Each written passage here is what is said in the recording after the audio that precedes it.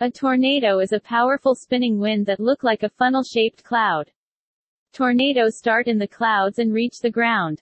Tornadoes are also called twister or whirlwind. They are extremely powerful and violent winds that can destroy buildings and throw heavy objects, such as cars and trucks, in the air to create deadly flying debris in the air.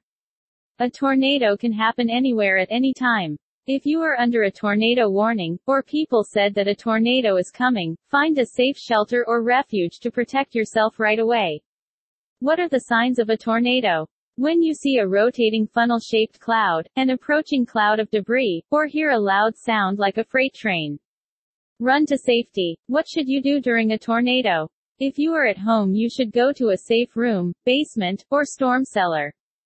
If there is no basement, get to a small room inside that is on the lowest level. Stay away from windows, doors, and outside walls. If you can safely get to a solid building, do so immediately. Do not hide under an overpass or a bridge. You will be safer in a lower and flat location. Drop on the floor and use your arms to protect your head and neck. Watch out for flying debris that can cause injury or death. Take additional cover by protecting your head and neck with your arms, and you can also place materials such as furniture and blankets around you. If you are at school, follow your teacher's directions and the safety procedures.